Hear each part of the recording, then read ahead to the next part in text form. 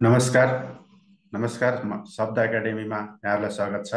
म फेरि पनि तपाईँहरूको माझमा लको पार्ट 3 भिडियो लिएर उपस्थित छु। आजको मेरो टपिक्स एक्सेप्टेन्स छ।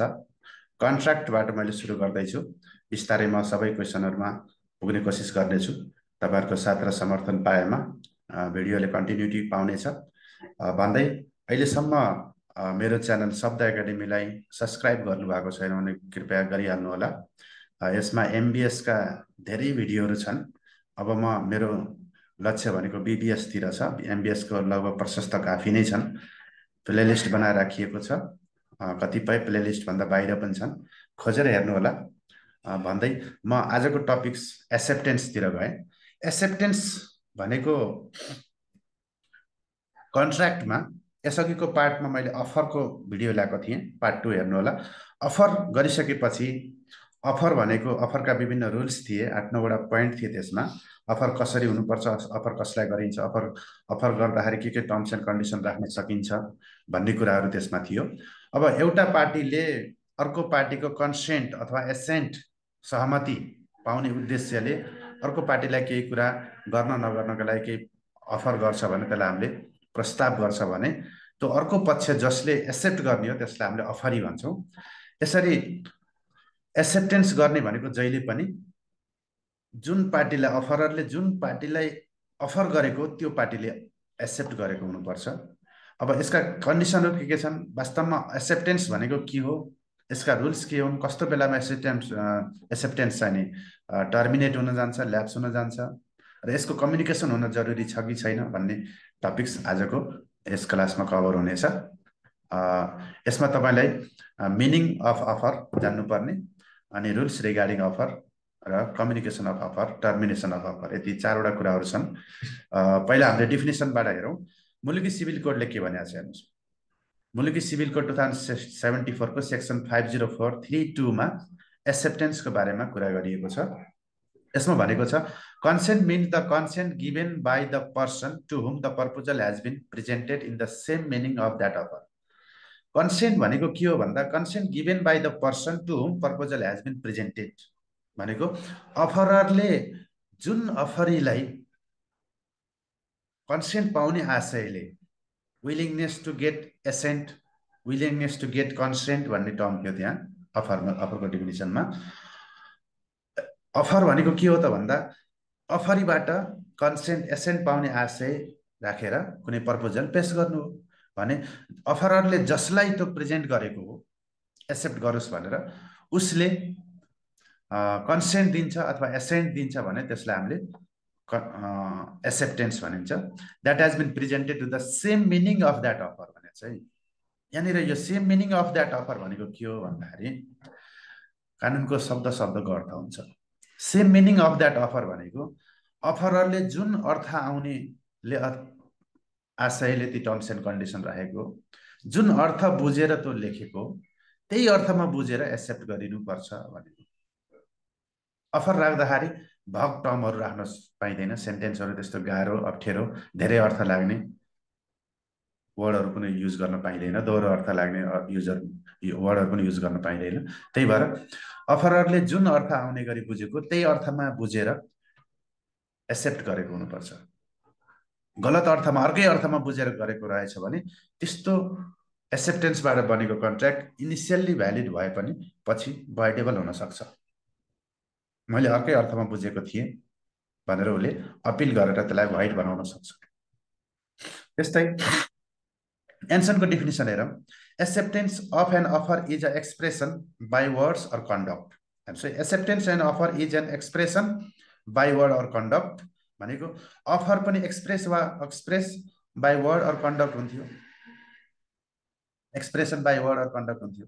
तपाईँले लिखित रूपमा अथवा शब्द लेखेर वा बोलेर वा तपाईँको कन्डक्ट बिहेभियरका आधारमा पनि अफर गर्न सक्नुहुन्थ्यो भने एक्सेप्टेन्स पनि वर्डमा हुन सक्यो, तपाईँको कन्डक्ट बिहेभियरमा पनि हुन सक्छ भने अफरलाई त्यसरी एक्सेप्ट गर्ने काम हो भन्यो।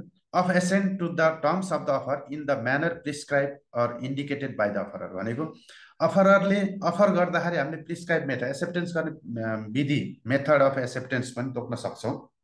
यदि तोकिएको छ भने त्यही प्रिस्क्राइब अथवा इन्डिकेटेड म्यानरबाट नै एक्सेप्ट गर्ने कामलाई एक्सेप्टेन्स भनिन्छ भनेर एन्सनको डिफिनिसन छ। अब हेरौँ हाम्रो sources of business Lama Indian business ल, इन्डियन कन्ट्र्याक्टलाई पनि लिइन्छ। Indian contract act 1872 section 2B ले के भनेको छ हेरौँ। A proposal is set to be accepted अरे। एउटा प्रपोजललाई हामीले कुनै प्रपोजललाई एक्सेप्टेड भनेको स्वीकार गरियो भन्ने मानिन्छ अरे। कुन बेला त? कुनै प्रपोजललाई एक्सेप्ट गरेको मानिने कुन बेला भन्दा when the person to whom the proposal is made signifies is accent there to भनेको जब त्यो जसलाई हामीले अफर गरेको त्यो व्यक्तिले एक्सेप्ट गरे भनेर आफ्नो सहमति जनाउँछ, सहमति व्यक्त गर्छ, proposal is made signifies his accent there to भनेको त्यसै अनुसार उसले सहमति जनाउँछ भने त्यसलाई एक्सेप्टेन्स भनिन्छ भन्यो। A proposal when एसेन्टेड becomes promise. यसरी सहमति जनाइएको प्रपोजल अब के हुन्छ? प्रतिज्ञा बन्न जान्छ भने अथवा कन्ट्र्याक्ट बन्न जान्छ भन्न सक्छौँ हामीले। ब्ल्याक ल डिक्सनरीले भन्यो consent means an agreement. Consent भनेको either express or by implication of from conduct in terms and offer भनेको कन्सेन्ट भनेको एउटा एग्रिमेन्ट हो। जब तपाईँले कन्सेन्ट जनाइहाल्नुहुन्छ त्यहाँ एग्रिमेन्ट बनिसकेको हुन्छ, लिगल्ली बाइन्डिङ कन्ट्र्याक्ट क्रिएट भइसकेको हुन्छ। त्यही भएर consent means an agreement either express act or by implication of conduct भनेको एक्सप्रेस पनि हुन सक्यो तपाईँको कन्सेन्ट, इम्प्लाइड पनि हुन सक्यो। बाई कन्डक्ट भनेको इम्प्लाइड, अप्रत्यक्ष रूपमा पनि हुन सक्यो। In terms of an offer so that binding contract is form. यहाँनिर हेर्नुहोस्, जब अफर गरिन्छ अफरीले त्यसलाई एसेन्ट गर्छ अथवा त्यसमा कन्सेन्ट जनाउँछ, सहमति व्यक्त गर्छ, त्यही अर्थमा बुझेर तब त्यहाँ के हुन्छ त भन्दा लिगल्ली बाइन्डिङ कन्ट्र्याक्ट फर्म भइसकेको हुन्छ। एउटा कानुनी रूपमा बाध्यकारी लिगल्ली बाइन्डिङ कन्ट्र्याक्ट फर्म हुन्छ भनेको त्यस्तो अफरलाई एक्सेप्ट गरिसकेपछि त्यहाँ कन्ट्र्याक्ट क्रिएट हुन्छ। त्यो कन्ट्र्याक्टले के गर्छ त भन्दा कन्ट्र्याक्टिङ पार्टीका बिचमा contractual liability and contractual rights create गरेको हुन्छ। Contractual liability and contractual rights भनेको करारीय दायित्व र करारीय अधिकारहरू क्रिएट गरेको हुन्छ। उनीहरू एउटा बाध्यकारी सम्झौतामा प्रवेश गरेका हुन्छन्। उनीहरूले त्यो करार अनुसारको दायित्व पुरा गर्नै पर्ने हुन्छ। यसरी हामीले एक्सेप्टेन्स भनेको के हो भन्ने कुरा यो डिफिनेसनबाट बुझ्यौँ। अब रुल्स रिगार्डिङ भ्यालिड एक्सेप्टेन्स। एउटा एक्सेप्टेन्स भ्यालिड हुनको लागि तपाईँलाई कुनै अफररले अफर गर्यो, तपाईँ अफरी हुनुभयो भने तपाईँले गरेको एक्सेप्टेन्स भनेको तपाईँले एक्सेप्ट गरेको कुरा कहिले भ्यालिड हुन्छ र त्यसले कहिले चाहिँ तपाईँले लिगल्ली बाइन्डिङ कन्ट्र्याक्ट बनाउँछ भन्ने कुराका केही नियमहरू छन्। सर हेरौँ पोइन्ट, 8वटा पोइन्ट छन्।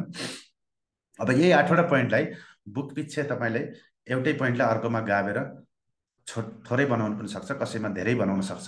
ओभरअलमा हामीले यिनी कुराहरू छुटाउनु हुँदैन। तपाईँले यही पोइन्ट इक्जाममा लेख्नुपर्छ भन्ने छैन। यही आशय आउनेहरू यिनै वर्डहरू घुमिफिरी आएका हुन्छन्। Point number 1, acceptance must be given only by the person to whom the offer is made भनेको एक्सेप्ट गर्ने कसले हो त भन्दाखेरि जसलाई अफर गरिएको त्यही व्यक्तिले नै एक्सेप्ट गर्नुपर्छ, त्यसमा कन्सेन्ट जनाउनुपर्छ, सहमति जनाउनुपर्छ। जस्तै रामले हरिलाई कुनै अफर गरेका छ भने त्यहाँ दीपक आएर एक्सेप्ट गर्न सक्दैन, हरिले नै एक्सेप्ट गर्नुपर्छ। त्यो कुरा भयो। Acceptance must be absolute and unconditional भनेको स्वीकृति, एक्सेप्टेन्स भनेको स्वीकृति एब्सोल्युट हुनुपर्छ, निरपेक्ष हुनुपर्छ। त्यो भनेको के हो? अनकन्डिसनल हुनुपर्छ, शर्त रहित हुनुपर्छ। कुनै शर्त राखेर कन्डिसन राखेर एक्सेप्ट गर्न पाइँदैन। भनेको सबै कुरा मान्छु तर यहाँनिर मान्दिनँ, अरू सबै ठिक छ, यो ठिक छैन तर म स्वीकार गर्छु, यस्तो किसिमको कन्डिसन राख्न पाइँदैन। अफरमा जे छ त्यसलाई हुबहु त्यही अर्थमा बुझेर एक्सेप्ट गरेको हुनुपर्छ, कन्डिसनल हुन सक्दैन, एब्सोल्युट हुनुपर्छ भन्ने अर्को रुल्स हो। कन्डिसन राखेर एक्सेप्ट गर्नु भने त भ्यालिड एक्सेप्टेन्स हुन सक्दैन। भनेपछि अर्को क्लियर हुँदैछ। अब अर्को हेरौँ, मोड of acceptance must be prescribe भनेको एक्सेप्टेन्सको विधि अफरमा तोकिएको हुनसक्छ।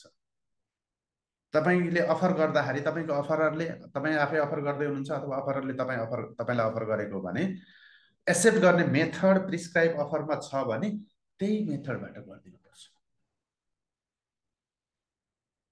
जस्तै एक्सेप्ट गर्दा साइन गरेर लास्ट पेजमा साइन गरेर स्क्यान कपी पठाउनु होला भनेको छ भने त्यही अनुसार स्क्यान कपी नै पठाउनुपर्छ। साइन गरेर हुलाकबाट पठाउनु होला भनेको छ भने त्यही गर्नुपर्छ। केवल एक फोन कल हान्दिए हुन्छ भनेको छ भने त्यही गर्नुपर्छ। अनि बल्ल त भ्यालिड एक्सेप्टेन्स हुन्छ। तर केही पनि छैन भने के गर्नु? अफरमा एक्सेप्ट गर्ने मेथड तोकेको छैन भने तपाईँ रिजनेबल मेथड युज गर्न सक्नुहुन्छ। कन्ट्र्याक्टको नेचर अनुसार तपाईँलाई भोलि प्रुफको रूपमा राख्नुपर्ने डकुमेन्ट हो भने साइन गरेर स्क्यान कपी पठाउन सक्नुभयो, फोटोकपी पठाउन सक्नुभयो। यो तरिका हुनसक्छ। Silent acceptance is meaningless and इनइफेक्टिभ भनेको साइलेन्ट एक्सेप्टेन्स तपाईँले एक्सेप्ट मनमनै गर्नुभयो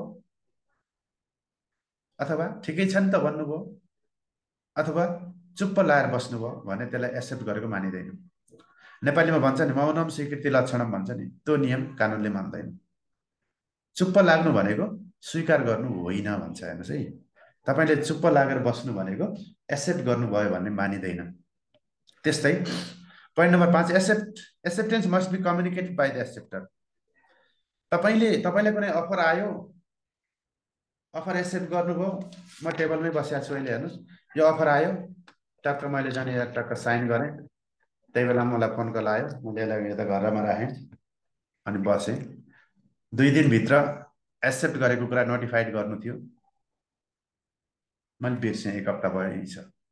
1 हप्तापछि देखेँ मलाई ओहो ठुलो लस हुने भयो, यो त एक्सेप्ट गरेको बाद मलाई फाइदा रहेछ नि त भनेर अब बल्ल मैले त साइन त उही दिन गरेको थिएँ, डेट पनि हेर भनेर हुँदैन। त्यो एक्सेप्टेन्स इनभ्यालिड भइसक्यो। किन भन्दाखेरि त्यहाँ के भइदियो? कम्युनिकेसन भयो। यो कम्युनिकेसन भन्ने भएन। एक्सेप्टरले, अफरीले एक्सेप्ट गरेको कुरा कम्युनिकेट हुन अनिवार्य छ। कम्युनिकेसन हुनुपर्छ। एक्सेप्ट गरेको कुरा अफररलाई थाहा हुनुपर्छ अनि मात्र त्यो भ्यालिड एक्सेप्टेन्स हो। त्यस्तै acceptance made must be given with the prescribe time or reasonable time. अब एक्सेप्ट गर्ने कहिलेकाहीँ के हुन्छ भने प्रिस्क्राइब टाइम भनेको छ अर रिजनेबल टाइम भनेको छ। अफरमा नै एक्सेप्ट कहिले गर्ने भनेर टाइम स्पेसिफाई गरिएको हुनसक्छ, तोकिएको हुनसक्छ। त्यस्तो छ भने त्यही स्पेसिफाइड टाइमभित्र, प्रिस्क्राइब टाइमभित्रै एक्सेप्ट गर्नुपर्छ र कम्युनिकेसन पनि गरेको हुनुपर्छ। यदि त्यसको प्रिस्क्राइब टाइम, स्पेसिफाइड टाइम छैन भने रिजनेबल टाइमभित्र, उचित समयभित्र एक्सेप्ट गरेको हुनुपर्छ अनि मात्र त भ्यालिड एक्सेप्टेन्स हुन्छ। त्यस्तै point number 7 acceptance must be given after receiving offer. Offer आइसकेपछि मात्रै तपाईँले एक्सेप्ट गर्ने, अफरै नआउँदै पहिले एक्सेप्ट गर्ने भन्ने कुरा आउँदैन। त्यही भएर एक्सेप्टेन्स भ्यालिड हुनको लागि जहिले पनि पहिला अफर आएको हुनुपर्छ। अफर आइसकेपछि मात्र बल्ल एक्सेप्ट गर्ने हो। त्यस्तै once rejected offer can be accepted letter भनेको एकपटक तपाईँले रिजेक्ट गरेको अफर फेरि एक्सेप्ट गर्न सक्नुहुन्छ अरे, तर कन्डिसन छ है यसमा।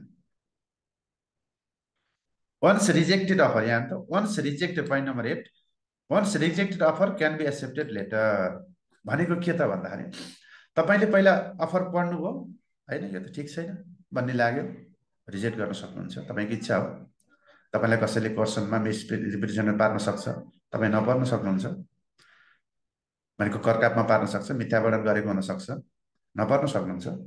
तर पछि गएर यसो बुझ्नुभयो, हेर्दाखेरि हो यो राम्रो हो, मेरो बिजनेसको लागि ठिक छ, एक्सेप्ट गर्छु भन्ने लाग्यो भने एक्सेप्ट गर्न सक्नुहुन्छ। तरले मार्छ जहाँ पनि। तपाईँले रिजेक्ट गरेको कुरा अफररलाई कम्युनिकेट भइसकेको हुनु हुँदैन। जस्तै एले बीलाई अफर गर्यो, बीको काम के हो? एक्सेप्ट गर्ने हो। एक्सेप्ट गरेको कम्युनिकेसन पनि गर्ने हो। बीले रिजेक्ट गर्यो, हुलाकबाट चिठी पठाइदियो, रिजेक्ट गरेको चिठी पठाइदियो।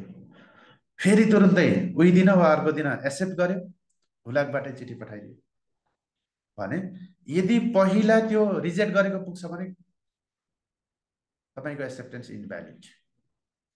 तर पहिला एक्सेप्ट गरेको पुग्छ भने कन्ट्र्याक्ट क्रिएट भइसक्यो। पछि रिजेक्ट गरेको गयो भने त्यसले केही असर गर्दैन, नो इफेक्ट। यसरी एकपटक रिजेक्ट गरेको अफर पनि हामीले एक्सेप्ट गर्न सक्दा रहेछौँ, तर रिजेक्ट गरेको कम्युनिकेसन भइसकेको हुनु हुँदैन।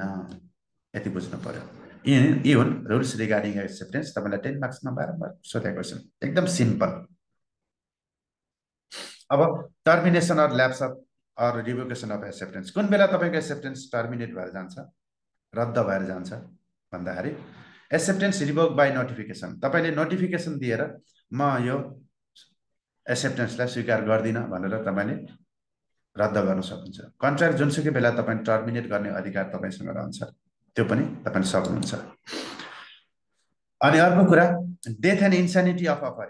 तर यसमा पनि हुन्छ, तपाईँको एक्सेप्टेन्स रिभोक नोटिफिकेसन गर्दाखेरि तपाईँले चाहिँ पहिले एक्सेप्ट गरेको नोटिफिकेसन गइसकेको हुनु हुँदैन, गइसकेपछि पनि तपाईँले व्यावहारिक रूपमा गर्न सक्नुहुन्छ। म्युचुअल अन्डरस्ट्यान्डिङको कुरा आउँछ त्यसमा। Death and insanity of offeree. अब अफरीले एक्सेप्ट त गर्यो, तर अब आएर अफरीको डेथ भयो भनेको त्यहाँ कन्ट्र्याक्चुअल पार्टी नै छैन। कन्ट्र्याक्चुअल पार्टी, कन्ट्र्याक्ट क्रिएट हुनको लागि कन्ट्र्याक्चुअल पार्टीको एक्जिस्टेन्स हुनैपर्छ भने त्यस्तो अफर रिभोक, खण्डन भएर जान्छ, रद्द भएर जान्छ। अफर पठाएको एले बीलाई, बीको डेथ भइसक्यो, उसले एक्सेप्ट गरेकै छैन, बीको डेथ भइसक्यो भने अफर पनि रद्द भयो, एक्सेप्टेन्स पनि रद्द भयो। एक्सेप्ट गरिसकेपछि डेथ भयो भने पनि रद्द भइसक्यो, टर्मिनेट भइसक्यो। अथवा उसको होस्ट ठेगानमा भयो, पर्सन्स विथ अनसाउन्ड माइन्डका रूपमा गयो, इन्सानिटी भयो भने त्यो बेलामा पनि एक्सेप्टेन्स टर्मिनेट भएर जान्छ। त्यस्तै point number 3, acceptance laughs and रिभोक by double notification of acceptance. भनेको एक्सेप्टेन्सलाई डबल नोटिफिकेसन गरियो भने पनि एक्सेप्टेन्स रिभोक भएर जान्छ, टर्मिनेट भएर जान्छ। अब अर्को पोइन्ट तपाईँलाई यसैमा जोड्छ, कम्युनिकेसन अनिवार्य छ, एक्सेप्टेन्सको कम्युनिकेसन अनिवार्य छ।